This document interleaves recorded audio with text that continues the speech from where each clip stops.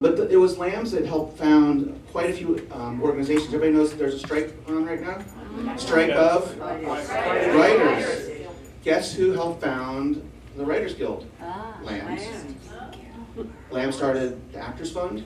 Lambs started ASCAP. Lambs started SAG-AFTRA. Lambs started Actors Equity. Any organization with an acronym helps Lambs collect money, or actors and actresses collect money, the Lambs got to start. But I'm really, really happy to have tonight's event. I want to thank Magda for organizing it. First of all, who here is a Broadway insider? Who loves Broadway? And who is this? Stage right. Who is that? A martini for the first person who can tell me the name of this gentleman right here. Nope, not George M. Cohen, who was a lamb. Is it the wolf? Not the wolf hopper, he's over in the corner, he was another shepherd like me. When you become the shepherd, you either get a portrait, like Clam Green, or you get a bust. So should I get a portrait or a bust?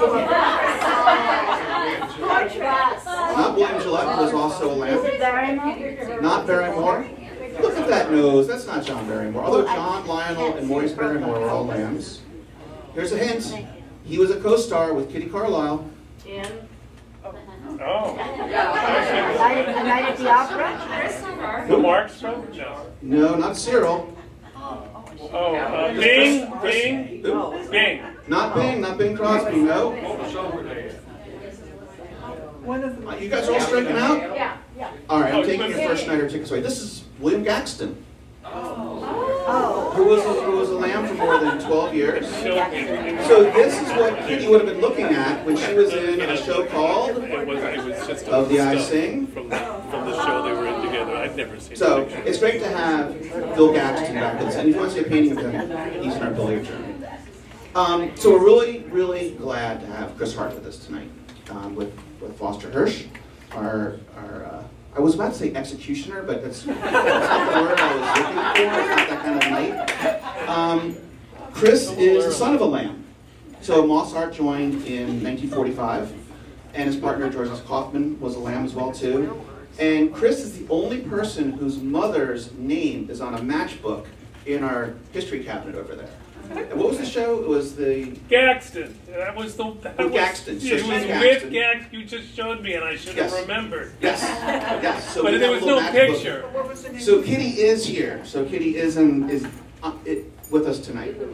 So I want to bring up Foster and I want to bring up Chris, and we're going to have a fantastic evening. I hope you guys will all join us in the pub and restaurant afterwards, which is on 2M. They're happy to take your credit cards if you're not a lamb. And if anybody's interested in joining our fair company, I'm happy to talk about it, as is Magda, any other lamb, and we have applications in the back. So please welcome Foster.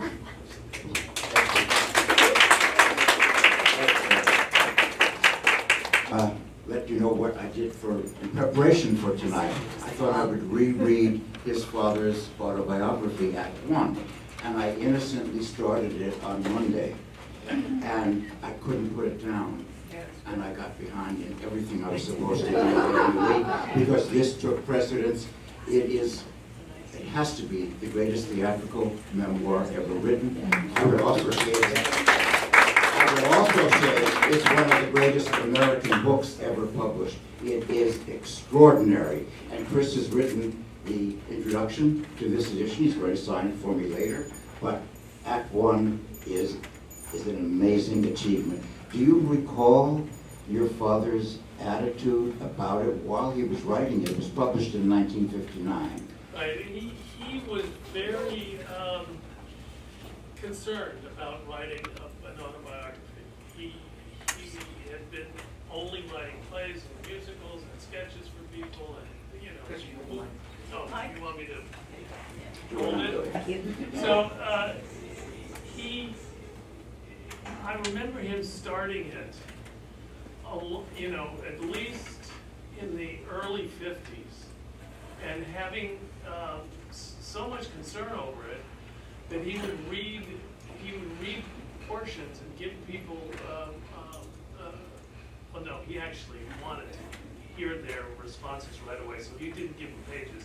He read out loud this book over and over again to all of his writer friends and actor friends and so forth and so on. So eventually, he was just getting nothing but positive responses, and so it was a very you know, good thing that after he had this time after My Fair Lady, before Camelot, to actually get it done. And it gave him so much pleasure. I mean, he was just so thrilled that it was on, you know, both the New York Times and the Herald Tribune front page. And rave reviews, and am I correct, it is still in print? Yes. Thank goodness. And you still get royalties. You still get royalties. I have one in my pocket. Yeah. And the beauty of the writing is reflected in this wonderful dedication. For my wife, Kitty Carlisle, the book that she asked for. Yeah. Isn't that beautiful? Just the right number of words. Just beautiful.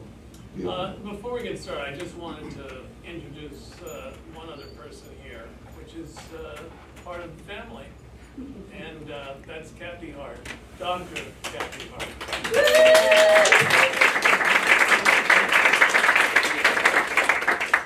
And Mark.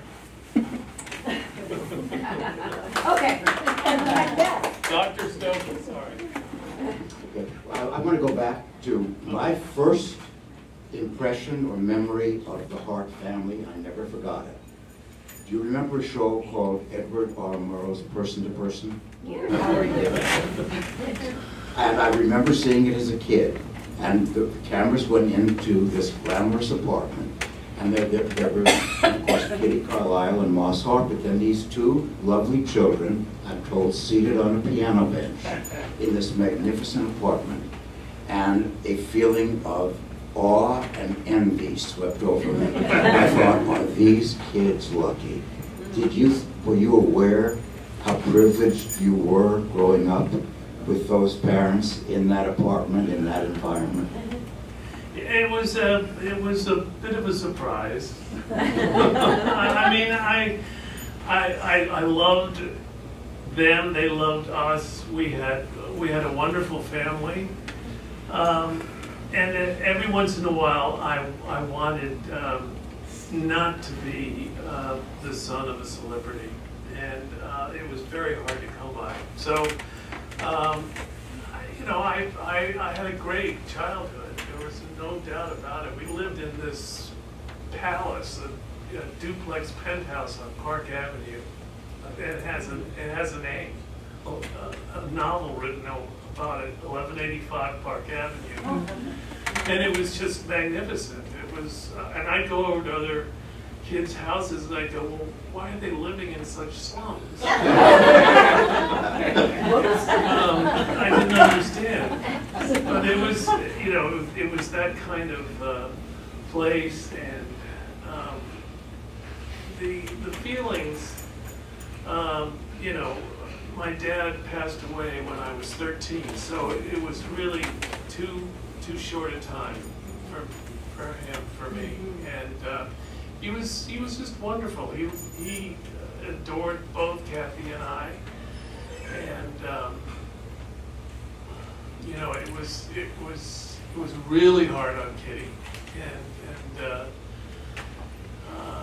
she struggled for a while, and then she became Kitty Carlisle. You know, it was she blossomed, and she became head of you know, the New York State Council on the Arts. And when you give away $50 million to anything or anybody, they love you.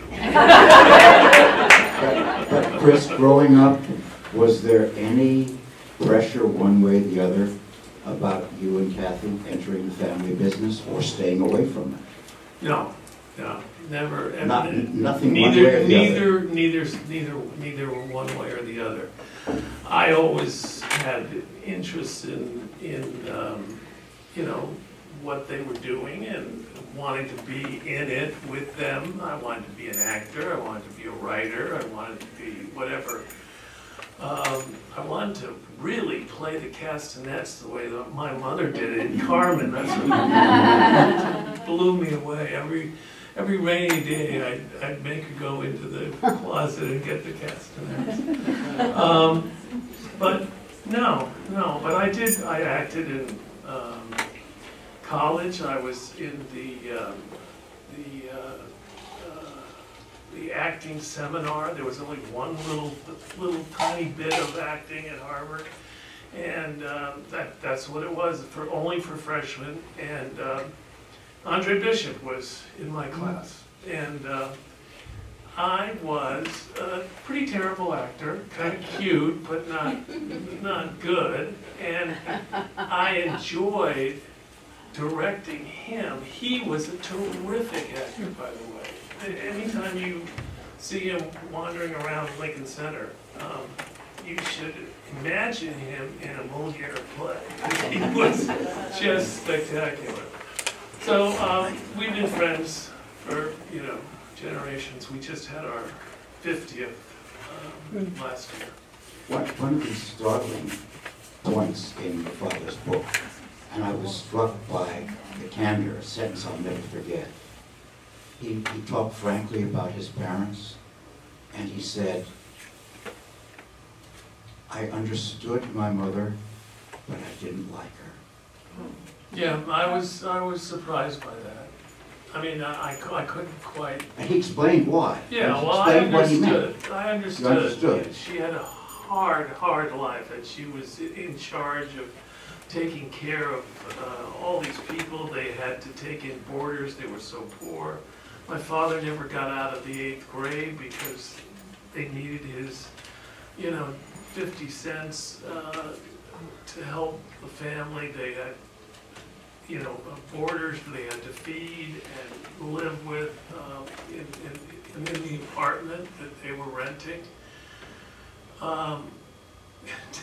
Dad used to say he was born on 105th Street and 5th Avenue, the wrong end. But he makes no bones about finding poverty and the Bronx unbearable. Yeah. That his childhood was unbearable to him. And he was ashamed of, it seems to me, of having grown up without. Well, he was embarrassed, I think. The only thing that embarrassed him was the educational part. And because the rest he could handle. He wanted to have learned more in school, and I can't imagine anybody who has read more and been more literate than my father. And he was an amazing literate person. It comes through in the book. And so he read and read and read and read, and that's really how he got, to where he was. He sort of started out in little local places in Brooklyn, and went to the Catskills, to the hotels, and played it. He went to every show in New York, mostly in the second act when he was sneaking. And so he then would put those shows on in these hotels for all the people who hadn't seen them already. And it was, he wrote stuff. He pretended to be characters. You've read all the characters. I've read all the characters, but I loved his honesty. He said in the book, the statement you just made tonight, he realized he wanted to be an actor too. Yes. And he realized, being very honest with himself, that it was never going to happen for him. He had that one extraordinary opportunity playing against Charles Gilpin and Emperor Jones. And he thought, oh, I'm going to be a star. But he was very honest and realized, no, he was not going to be a star. More than that, he wasn't going to be gainfully employed as an actor at all. Was that honesty part of his personality when you knew him? I mean, a very direct self-assessment. He wasn't self-deprecating in any way about it. I felt he was, proud of what he was able to do, and the only things that he made jokes about were, the fact that he hadn't, he felt that the oldest child, which he was, always got the education, and they got to graduate at least from high school. And so that really bugged him, and he would always make jokes about the graduate school he was going to, which he called Hebrew U. So, did you get to know your Uncle Bernie? yes, loved Uncle Bernie. He was a wonderful, funny man, and part of the family, and he was always around, and we loved him, both Kathy and I. And was he the only relative of your the only father's one. you got to know? He was 7 years younger, and he had a problem with a bit of a withered arm, so it was a real trial for him throughout his life. But he became a wonderful stage manager, especially for Dad's plays. And he was the stage manager for Camelot and so forth. So, but as kids, your father writes regretfully, they were strangers to each other. In a way, because of the differential in their ages and the fact that they didn't see each other very much. Dad had to go to work every day after, I don't know, how old are you in 7th grade? I mean, 12? 12. Yeah, so, and 7 years before that, there wasn't really an Uncle Bernie yet that we grew to love. But once he stopped and looked at him, he realized, this is a wonderful person here, but I haven't gotten to know him. I'm going to get to know him. He pauses in the book to make that statement. It's really very moving. Did you get to know George Kaufman at all? Oh, yes. Oh, Mr. Kaufman. Yeah, he was a character. And you had to behave around Mr. Kaufman, and there was no doubt about it. He was a no touch, no hello, no goodbye. That was hello, and this was goodbye. And he called your father Yeah. Never called him by his first name. That would be too intimate. Well, no, I think eventually they were able to talk to each other, but that was the way it started, and he was very difficult, and he did not like children. How else to put it?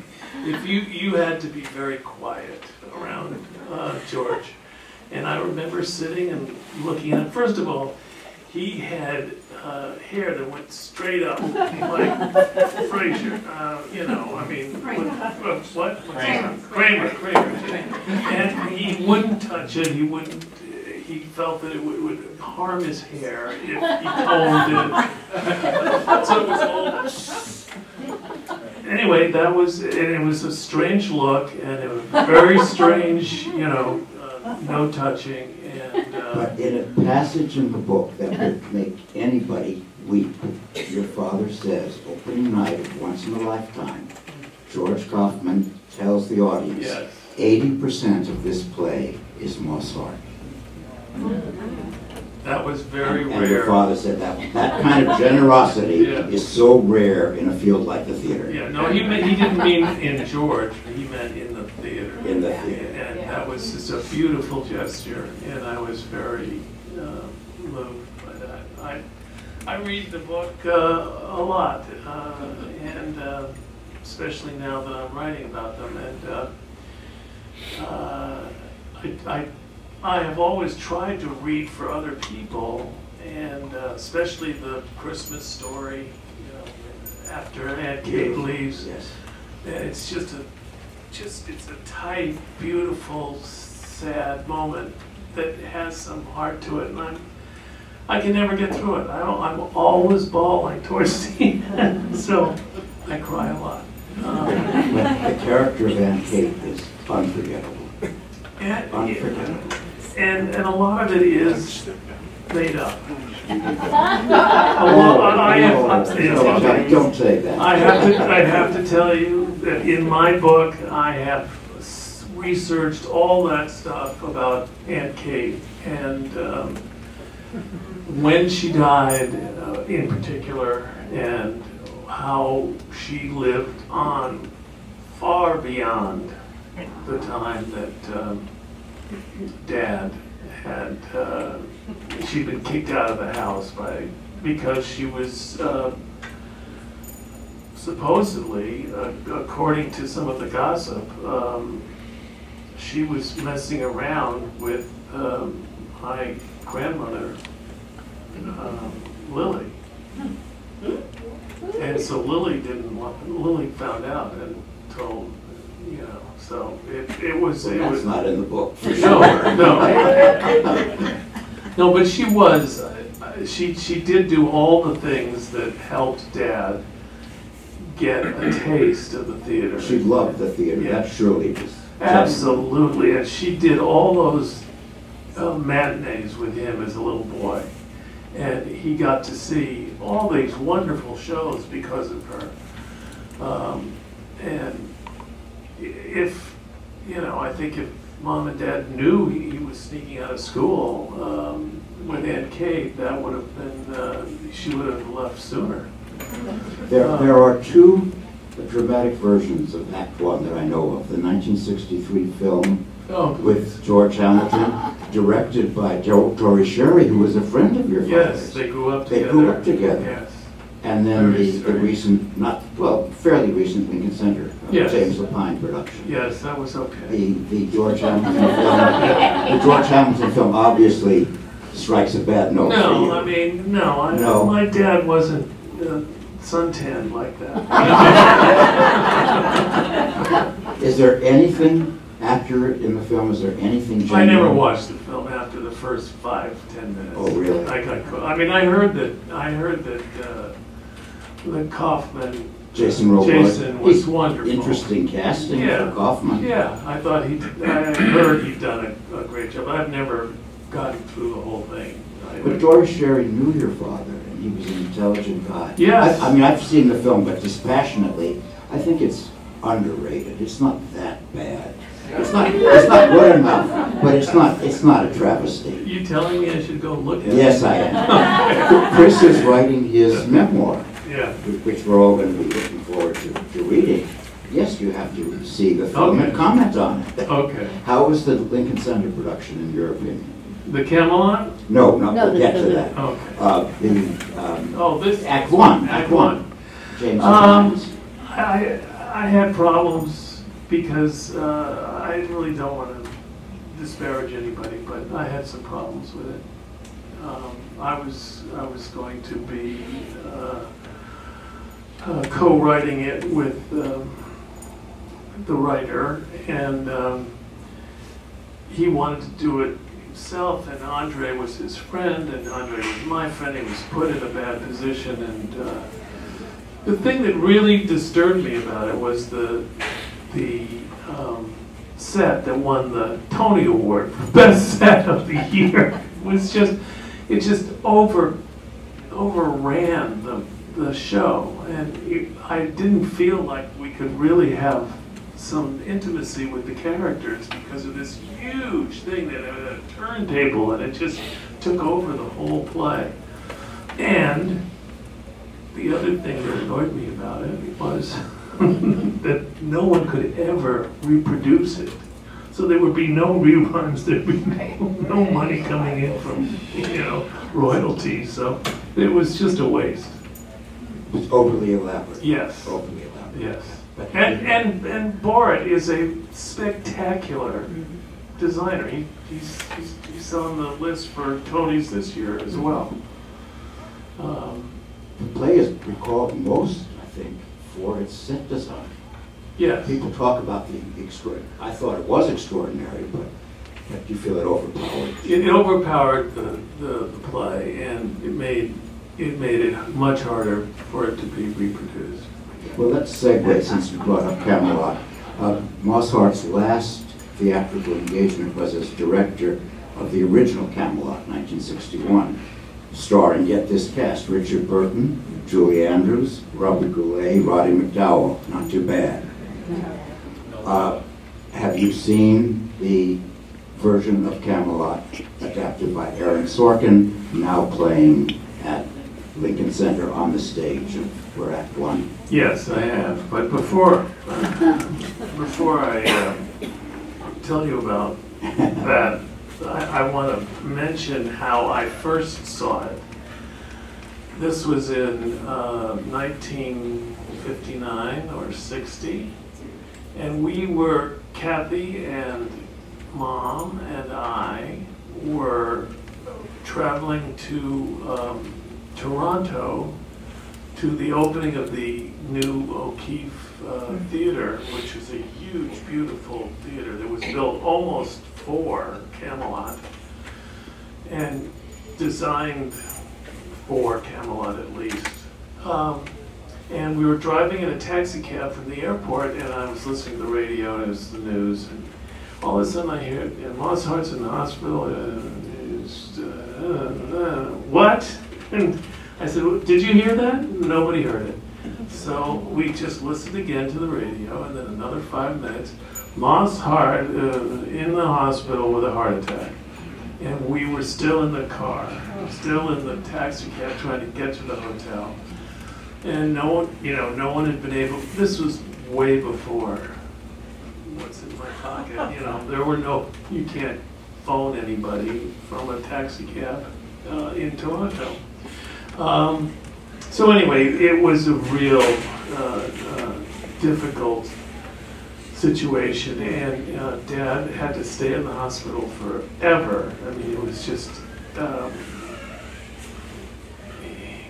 and the show, even with that spectacular cast and the beautiful music, had problems, and Dad was not able to fix them. He had to consign the direction to Alan Werner, which was not his thing. And when he finally got out, it was at least 10 months, but not 10 months, 10 weeks just to get out of the hospital, and then another little time. He was able to, they had announced on the Ed Sullivan Show that they were doing the entire hour as a tribute to Lerner and Lowe. And so they're going to show all those shows, My Fair Lady, whatever. And Dad said, no, he didn't tell anybody, but he said, I'm going to fix up Camelot so that it can really work. And he spent, it was probably 10 days maybe, on all of the problems that he hadn't been able to fix when he was, working in Toronto. And he turned it into a hit. It hadn't really been selling until people saw it. Even with that cast, it hadn't been selling. No. I mean, and even right after My Fair Lady, I mean,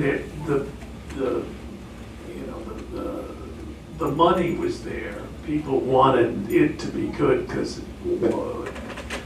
of My Fair Lady and Julie and all that stuff. But he brought it back, and the box office called me. He said, Moss, you better come down here and see what's going on. All of a sudden, there was a line. And after all these weeks, when it was really just beginning to, lose steam, and he brought it back. So that was the other thing about Camelot was, I think I was, I was probably about 12 or 11 or something. I got to see him rehearse, and that was another wonderful experience to see him in action. And the thing that I became, because I'm not an actor, was a director and producer.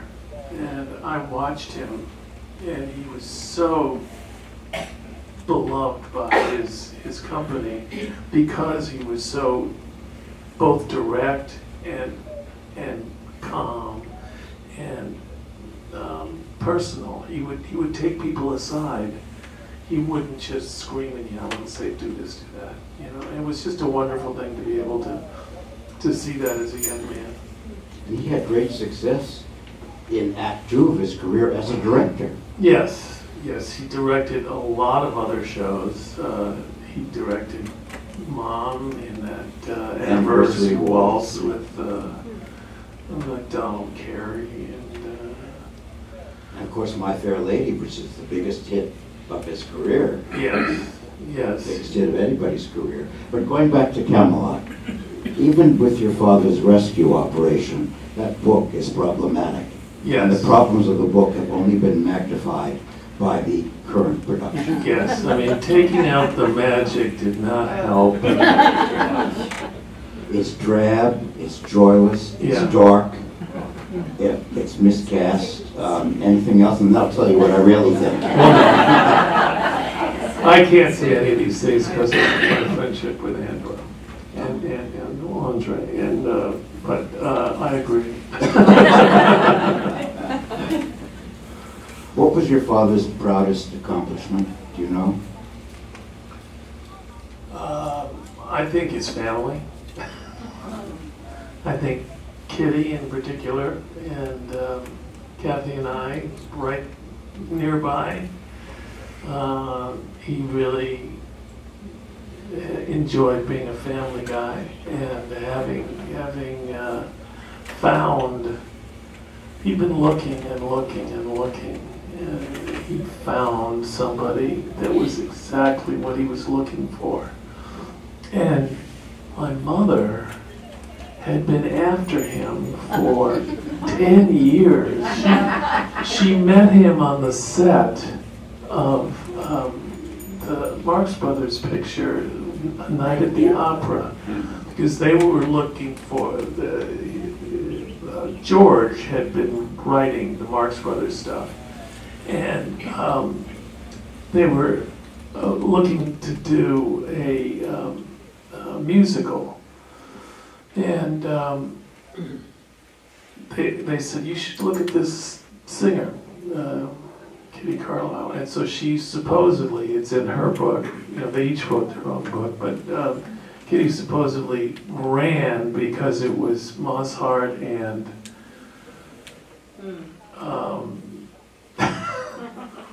who wrote Jubilee? Come on. Cole Porter. Cole Porter, thank you.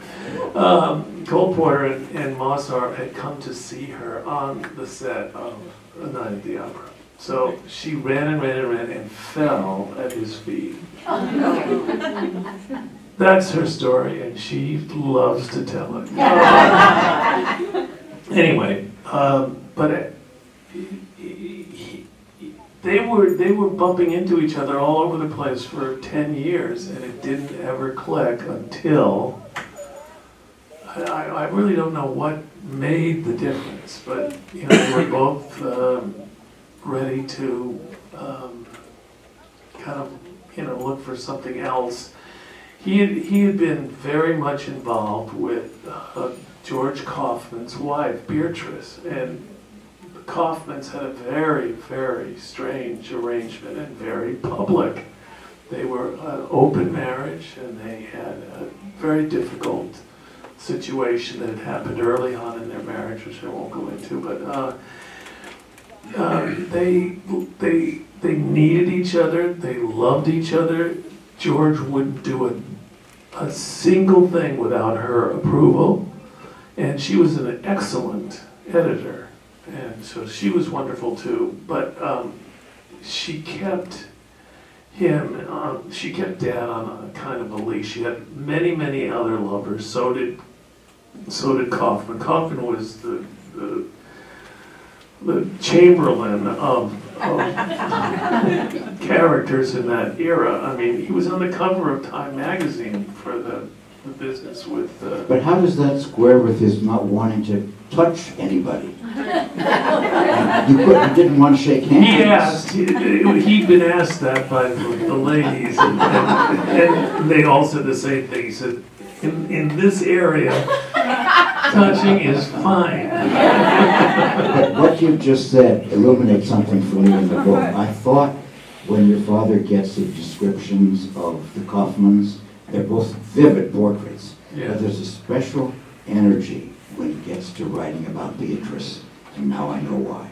Yeah, no, they were very close, and they were supposedly platonic lovers. Who knows? I couldn't really figure it out, but they dearly loved each other. They thought they might end up with each other, even though she was running around with a bunch of other writers. But she was, I think, about 8 or 9, 10 years older than he was, and so there was a kind of mothering thing but they were very close, and he wrote to her every day when he had taken the man who came to dinner out during the war, out to entertain the troops in the South Pacific. And he wrote to her every day, and I have these letters. And his daughter, Kaufman's daughter, had found a package of letters from Moss to Beatrice, and they all started with, "Dearest lamb girl." And then he would say things like, tell George, you know, I couldn't write 2 letters, or just read him this letter. And it was such a strange arrangement, but they made it work. They all... You mentioned, Chris, that George Kaufman didn't like children. He had a daughter, Anne. Yes, they were good. Who's been a good family friend of yours, and she's Yes. still with us. Yes. And I'm assuming you keep in touch with her or Yes. see her from time to time? Kathy is her doctor.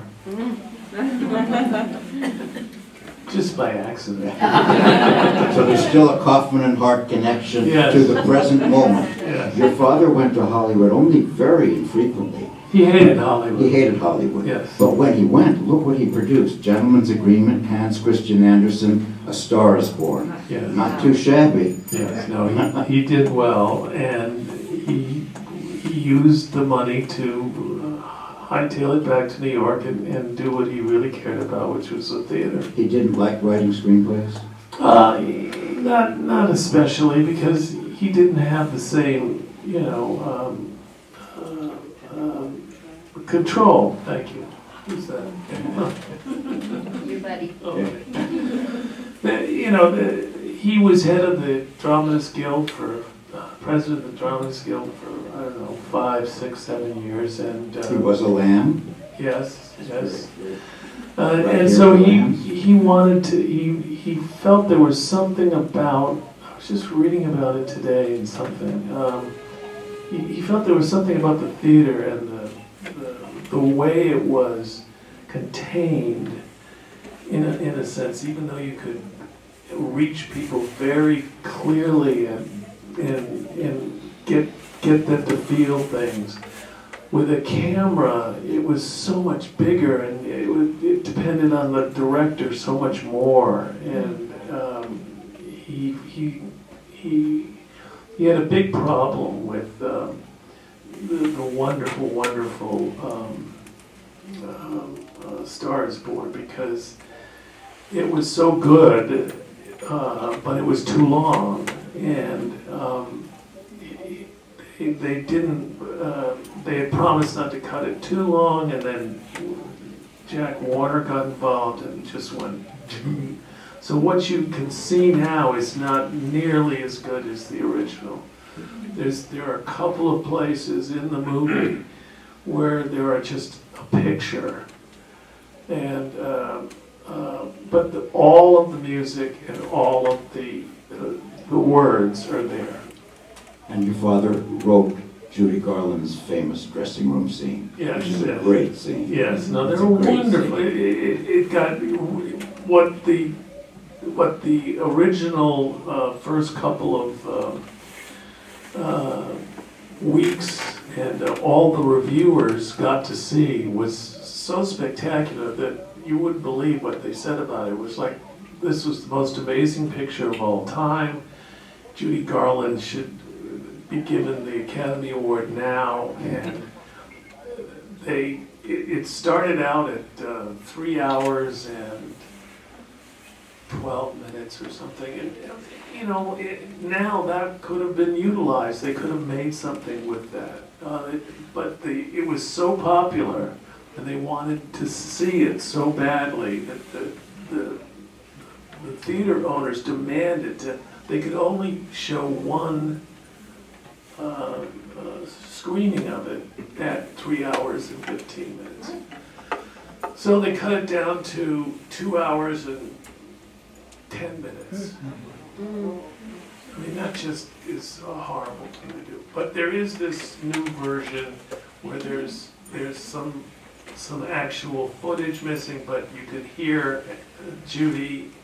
He was in love with Judy. I mean, he just thought Judy was special and spectacular.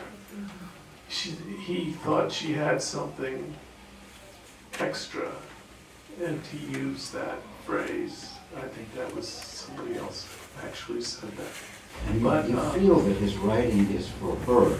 It allows her to present the emotional person that she was. It's a wonderful showcase for her, dramatically. Yes, she was still, you know, suffering and feeling sad, and there had been, even though the show was going well and she was doing well in the filming, so she went to a party at Swifty Lazar's, and supposedly somebody said, "Why did you let your mother die in a parking lot all alone?" Well, that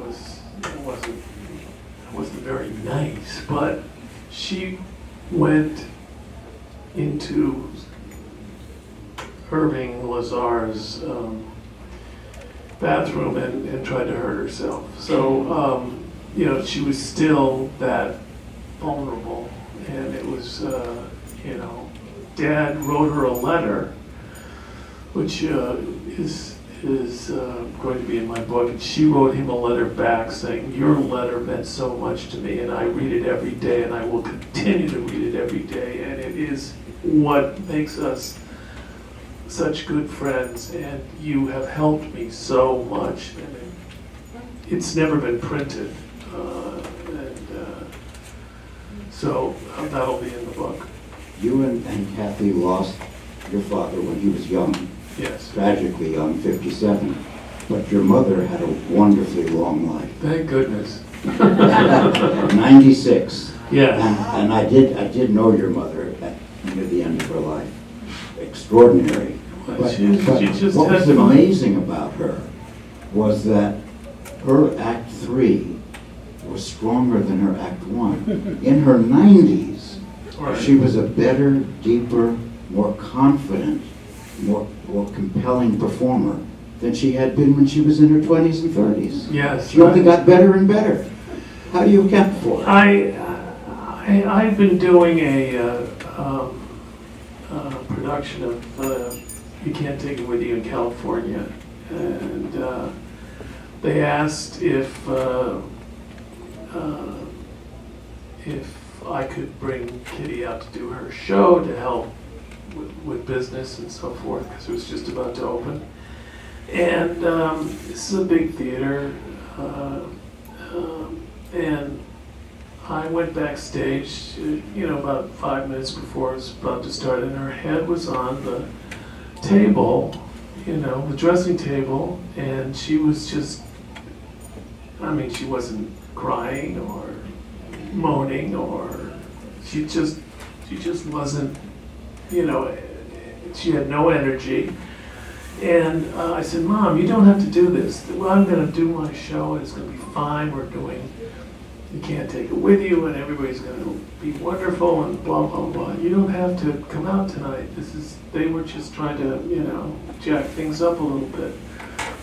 And while I was talking, her music started, and her head like this, and she looked at herself, and she walked out, and she gave a hell of a performance, and she was half dead. Was that at the El Portal in North Hollywood? No, it was at, what was the name of the damn theater? Some actor's name.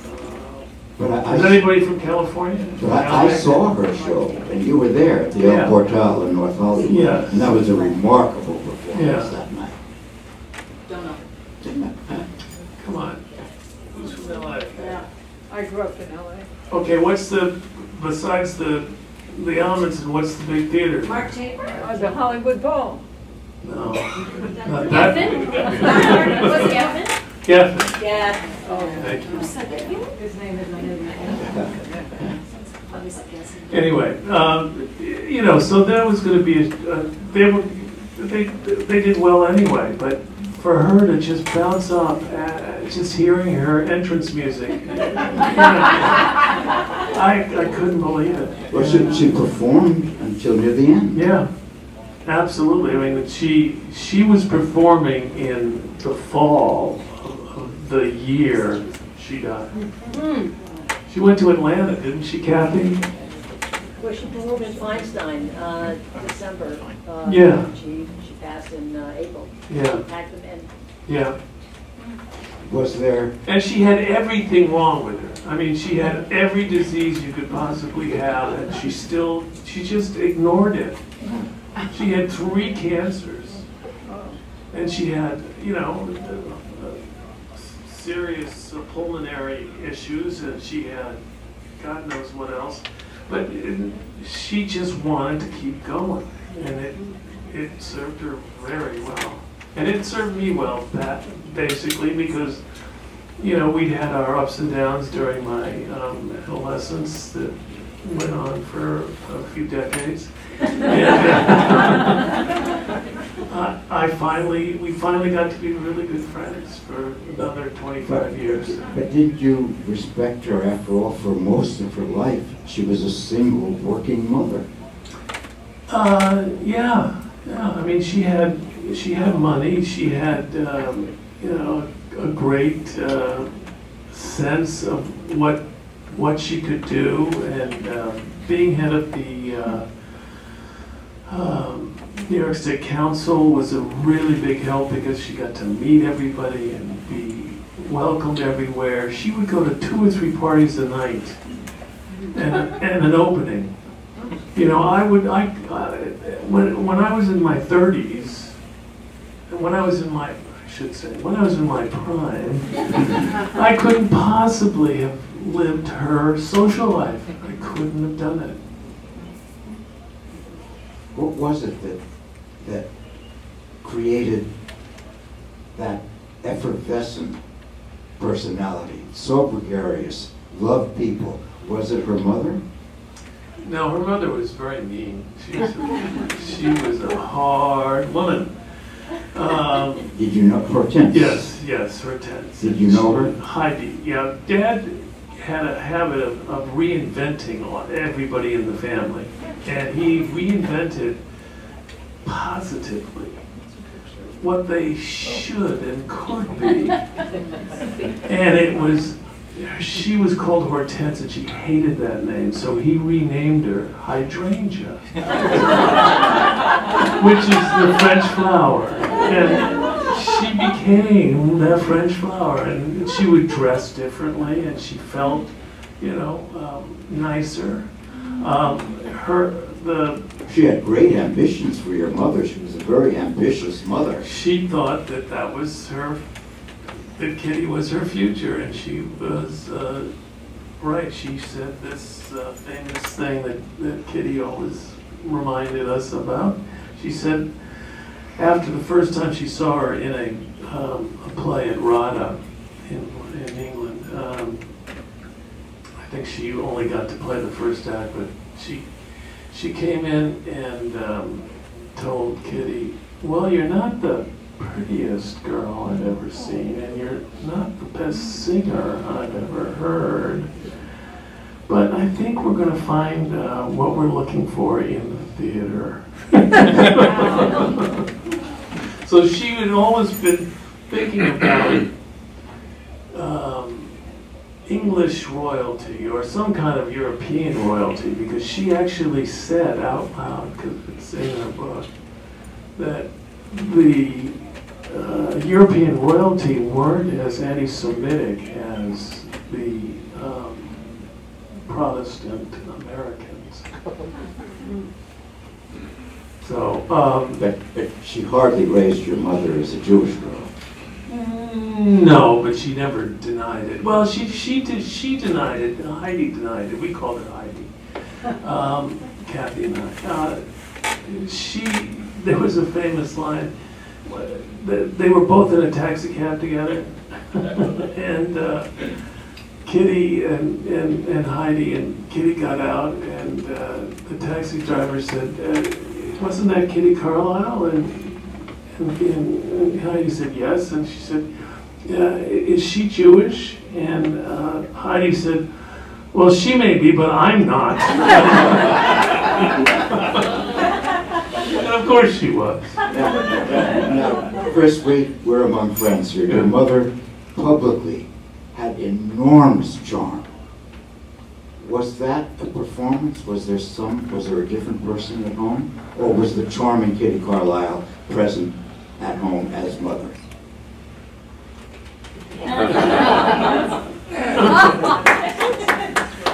You know, she could be, I was away a lot. I was in boarding school, I was in college, I went to California to do theater and television. Yes, we had our ups and downs until it got better. And she was difficult, and she would occasionally say hurtful things that you didn't know where they came from. But I think they came from Heidi, because she had been so difficult. Her father died when she was 10, Kathy's age, and she left where they had been living in Shreveport. They went to New York, and then they went to Europe, and it was just the two of them. She had no relatives, no family. I mean, Kitty, except for this woman.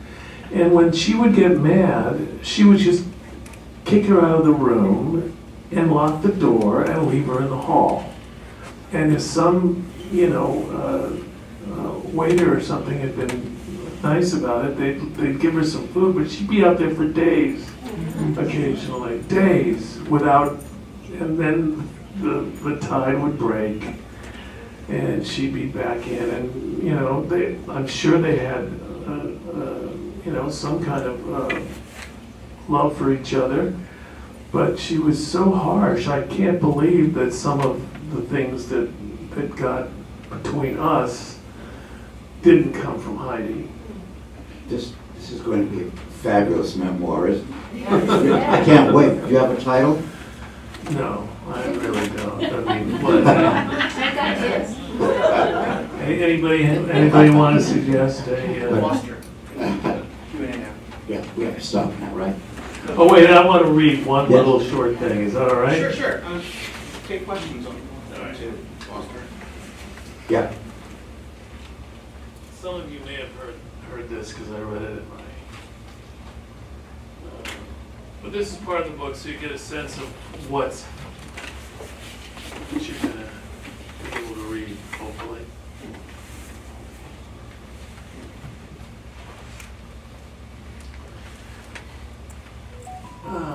Okay, this is.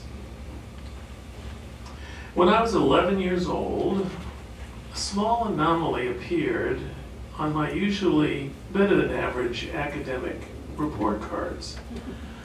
Suddenly, although I scored well in aptitude tests, my reading comprehension was way off.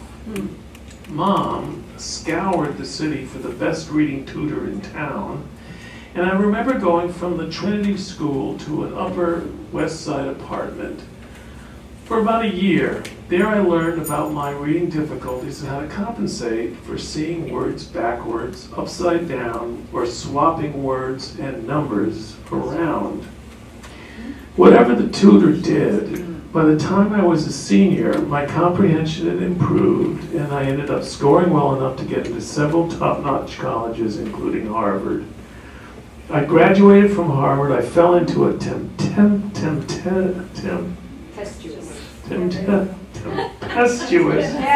Where was that P?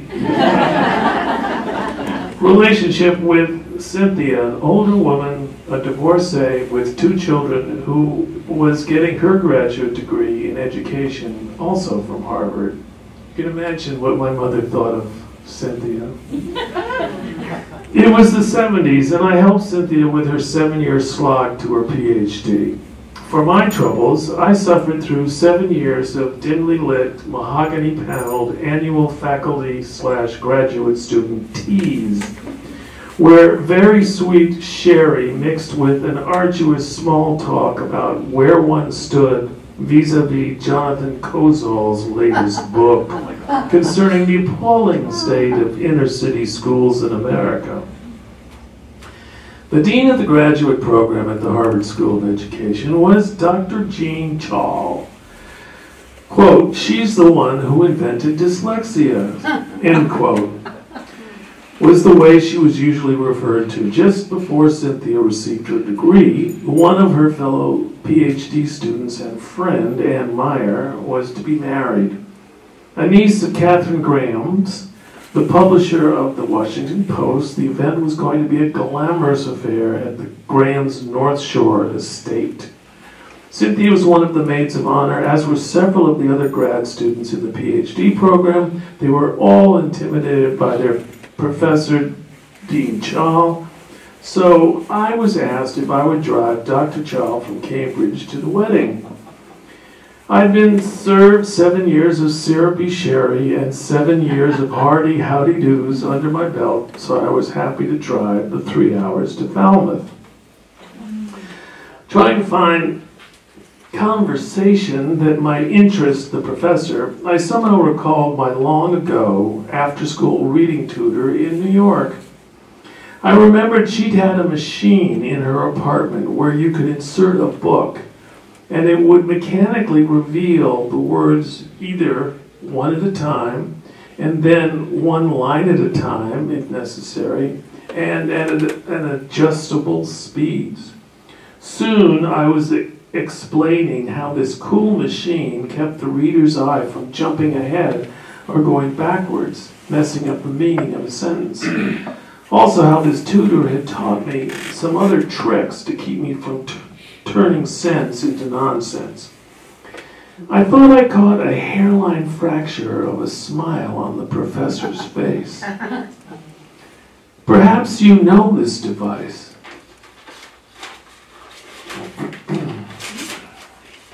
Sorry. I started to ask, and I didn't get the word device out of my mouth. Instead, I whispered, as much to myself as to her, "That was you!" As her smile blossomed, I said, "Oh my God, you knew all along, didn't you?" "Of course," she said. "I knew the first time Cynthia introduced you 7 years ago." "Why didn't I? Professional ethics," she said. "If you didn't want it known." Very professional. "No, it wasn't that at all. I was 11 years old when I first met you. I just never put 2 and 2 together." She could see I was getting choked up. "You were one of the first students to be helped by my new teaching methods and theories. I was just developing dyslexia. The fact that you had done so well and had gotten through Harvard and overcome ... We were both getting choked up now. I am so pleased to be finally able to tell you how proud I am of you." I pulled the car over, and through my tears, I asked Dr. Chow if I could give her a long overdue hug.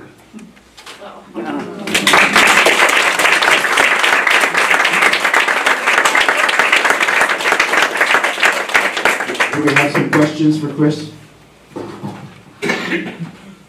I'll start off with one. I was very fortunate to know your mother a little bit and be a guest at that fabulous apartment. So I'm thinking today about a lot of things, but I was recalling something that involved you, and I'm the same age as you are. And it was an appearance where you made on YouTube. On To Tell the Truth. Oh, yes. Where you were in heavy disguise and Mrs. Hart didn't recognize you. And I checked on YouTube, and it's there. Oh, it's Watched there. it this afternoon. Joe Garagiola. Yes, exactly. His son was on there too. It was just an amazing thing that she did the entire show and seriously asked questions, and it never dawned on her that she was talking to her own son. And who was the guy sitting next to her? Who was giving her Tom such Poston. a Tom Post, and he was just giving her. Oh no, it was Joe Garagiola himself, the baseball catcher.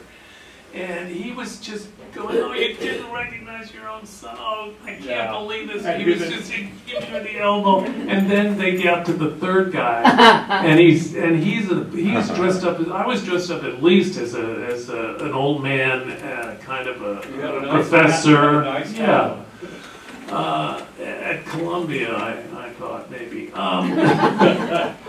And this guy was just a bum. He had his, no teeth and stuff coming out of his eye and terrible clothes. Yeah, horrible clothes. You could barely understand him. And he said, "Sir, and what's your name?" And he said, "My name is Joe Garagiola Jr." Other questions? Yeah, that's the book coming in. I am hoping soon, let's put it that way. I have the same publisher and the same editor as my friend here, Foster, and I invited her today, but she was busy and she couldn't make it, but she was interested in seeing my new pages, and she said so we'll see how it goes. It will go well. You've got a story to tell, right? Yes, we have a question. Can you tell us something about George Abbott or other men Yeah. your dad worked with? Please. Well, I didn't know George Abbott when my father worked with him. I knew George Abbott when my mother worked with him on Your Toes. Did you see that? I've read about it. I did. It was this wonderful kind of half ballet, half musical comedy. And Kitty played a major role, and she replaced somebody. Dina Merrill. Dina Merrill was the original person in the show, and I watched. She had to audition, and this was very rare. I mean, you either wanted her or you didn't. You hadn't missed anything. She'd been in movies with different directors. I mean, she was known as an actress. She had been in plays and so forth, but he wanted her, and he was like in his 90s at the time, maybe late 80s, but she had to audition for him, and she said, "Would you come with me?" And I said, "Sure." And she did something, and she sang something, and she did it very professionally, and she said thank you and walked out, and he said fine. And she did it for at least, I don't know, 6 months, almost a year, on Your Toes. And he was, he was very famous, but I didn't know him until, way at the end of his career. But they were very close. Yes. They did know each other quite well. Not Kitty, but Moss. Yes. Why did your dad hate Hollywood so much, and did your whole family go out there when he was working there?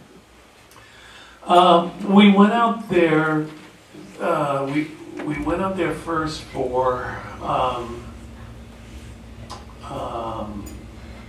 the Star is Born, because Dad thought that it was going to be a kind of a short stay. So Swifty had arranged for us to stay, to rent Frank Sinatra's house and in Palm Springs.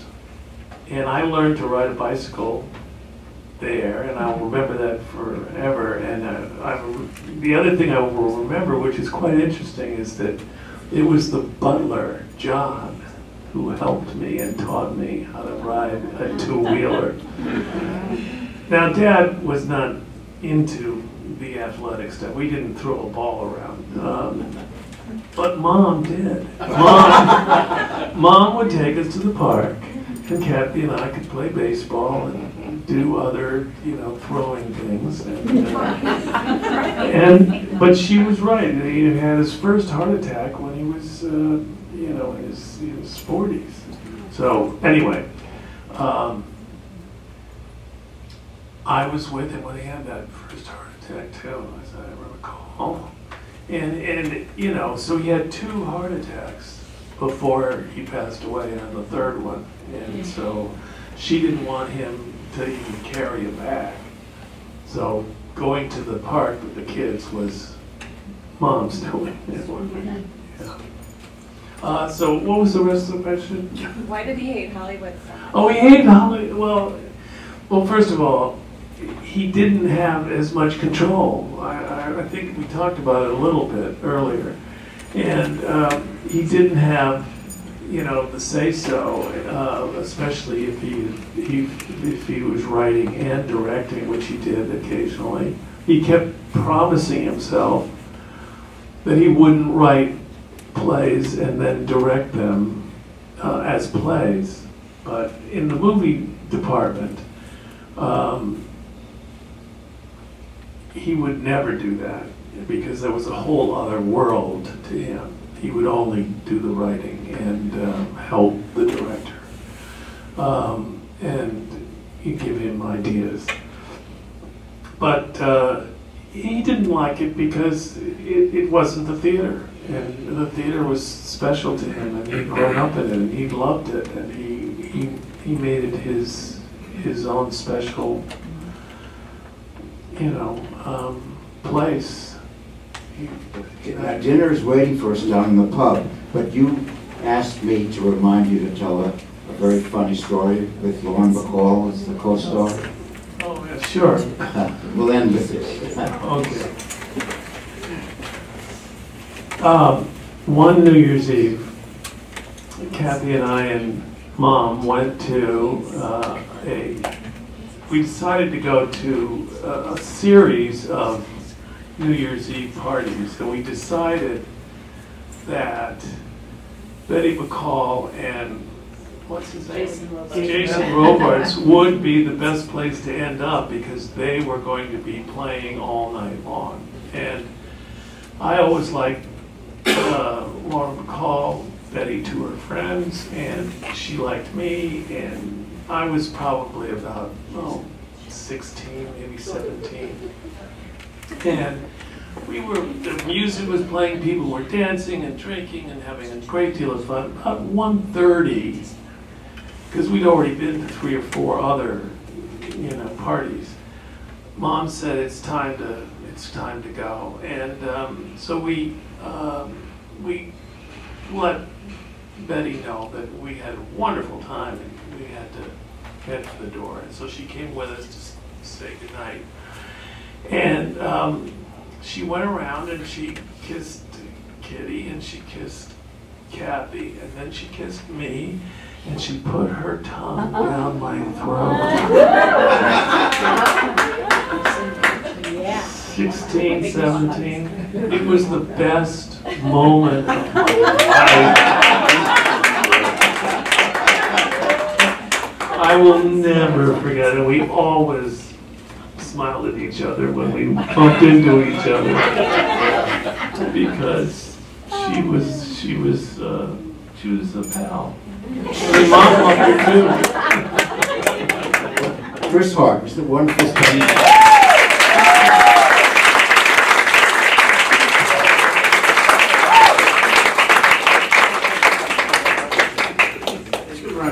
Chris, and also Kathy for coming in. Thank you so much. And William Gaxton. It's probably the most attention he's gotten in about 60 years, but after looking at his profile for the last hour, I definitely don't want to get a bust. But thank you so much, Chris. We'll meet you down on 2M. Thank you. Kathy, you're welcome.